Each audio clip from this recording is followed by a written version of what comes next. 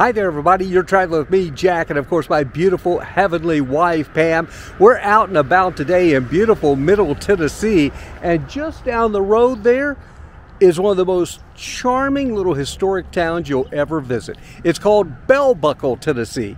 It dates all the way back to 1852, and I must tell you, if you're looking for something special, you're likely to find it here in this historic Middle Tennessee town. Now your question may be, how do we get there? Oh, well, we're south of Nashville, then we're kind of south of Murfreesboro, we're off Interstate 24, we're near Liberty Pike.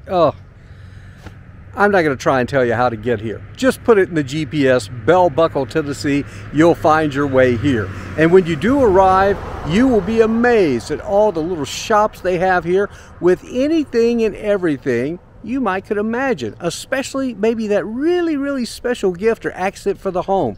But rather than me stand here and talk about it, let me take you downtown and you'll check it out for yourself.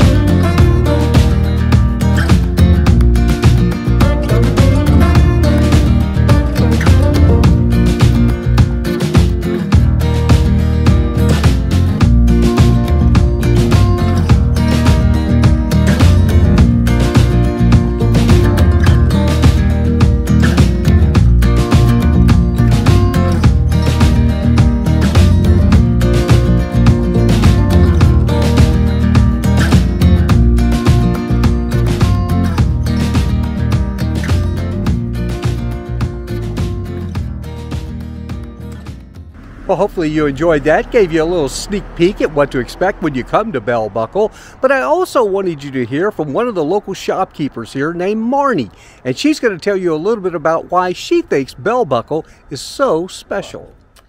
It's a quaint little town, and it's like going back in time to where you can connect with people and you share your life with people in your community.